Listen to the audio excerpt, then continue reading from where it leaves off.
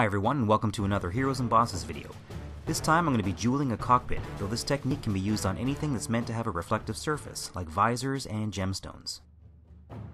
The first thing we want to do is paint the entire surface black, so for this I'm using Army Painter's Dead Black.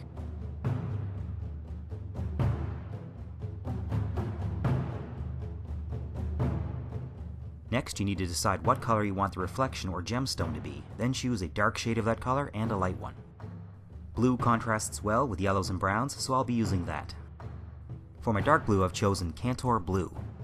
I highly recommend a wet palette for this part since we're going to be doing a lot of paint mixing and we want our paint to stay very thin. For my light blue, I've chosen Calgar Blue, and I'm also going to put some white onto my palette.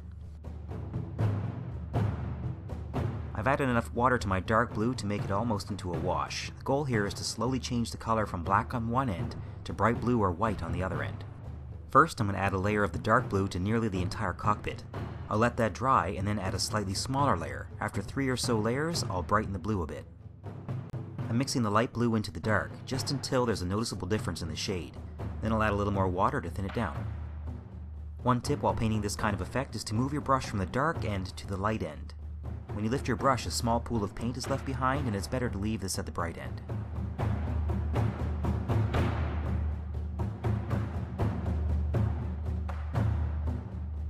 So after I've applied 2 to 3 layers of this shade, I'm once again going to brighten the blue. At this point my shade is about 50-50 Kantor Blue and Calgar Blue.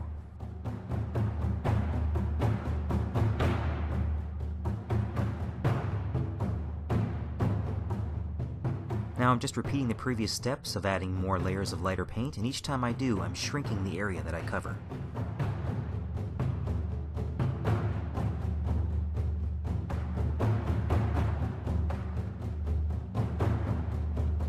For the next layer, I'm ready to use pure Calgar Blue, so now I'm going to water that down to the same consistency that I had my Kantor Blue.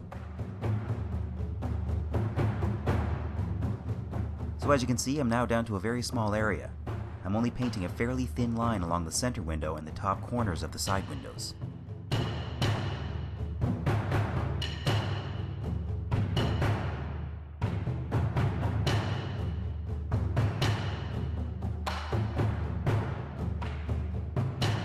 For the final 2 layers, I mixed a roughly equal amount of white into my light blue, and then I put a final, very small area of pure white at the top of each window. The last thing I'm going to do is add a reflective glint coming from the darkest part of the cockpit. This represents the entry point of light coming into the window or gem. For this, I'm just going to add a dot of pure white. As you can see, the entry point for my light source is in front of the mech, but if you wanted it to appear as though the sun was directly above, you could just reverse the direction of the light in dark colors. In other words, the darkest end points towards the light source. So that concludes the jeweling effect on the cockpit. I'm now going to put some finishing touches on the mech, so stick around if you want to see those. I'm going to create a textured base for this miniature, starting with some sterling mud. There are a lot of gaps under the feet of the mech, so I'm first going to fill in these.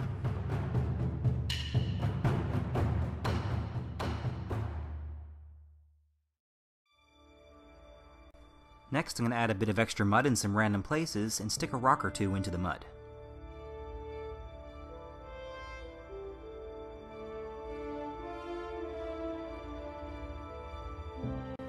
For the final bit of texture, I'm going to smear a layer of a grelin earth around the rest of the base. Once I have some good coverage, I'll let the textures dry for an hour or 2.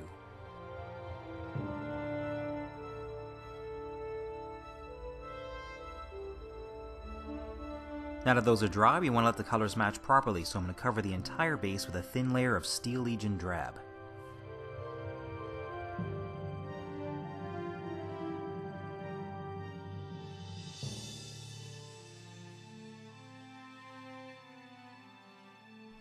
I'll come back to the base, but first I'm just going to add a few scuff marks on the feet of the mech using plate mail metal. Anything walking around rocky terrain all day is bound to lose some paint.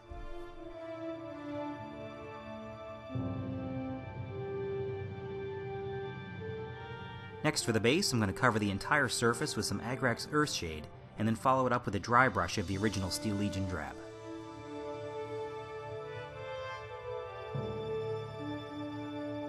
Following that, I'll do a second dry brush of Zandri Dust.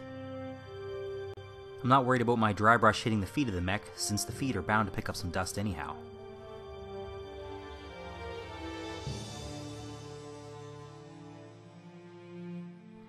Next, just to add some color, I'm going to paint 2 of the missiles a dark red. For this I'm going to mix about 2 parts Mephiston Red and 1 part Angel Green, which is the same as Castellan Green. Once that dries, I'm going to paint the top half of those missiles with some pure Mephiston Red.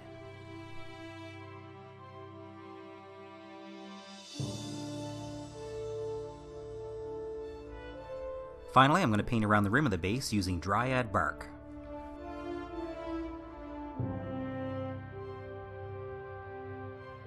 Once everything's completely dry, I'll coat the entire miniature with a layer of matte varnish.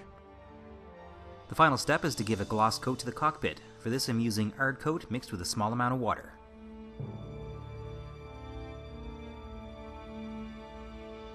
And that concludes the paint job on the Mad Cat. I hope you enjoyed these videos, and thank you very much for watching.